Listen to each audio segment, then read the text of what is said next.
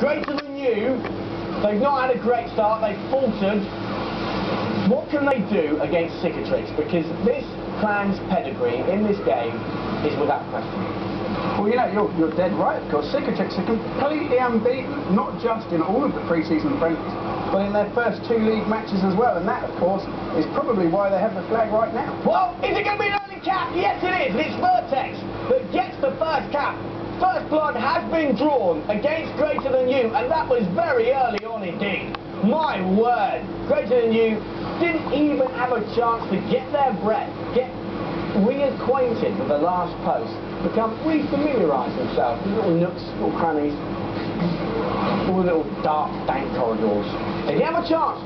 Can't stop for a breath in this business, because they are now Sometimes I think shut up, stop. I ain't finished. I'm finished. I'm just trying to create drama. I'm trying to create drama. You come in a minute. It's 1-0. Go on. That was it, yeah. All right. And Vertex, the man who got the cap, is he going to get a second one? It's 2. My word, Lockie. What's going on here? He's trying to tease us. He's dancing around, but in the end, the temptation to get that second cap was just too much. Lockie, 2-0 now to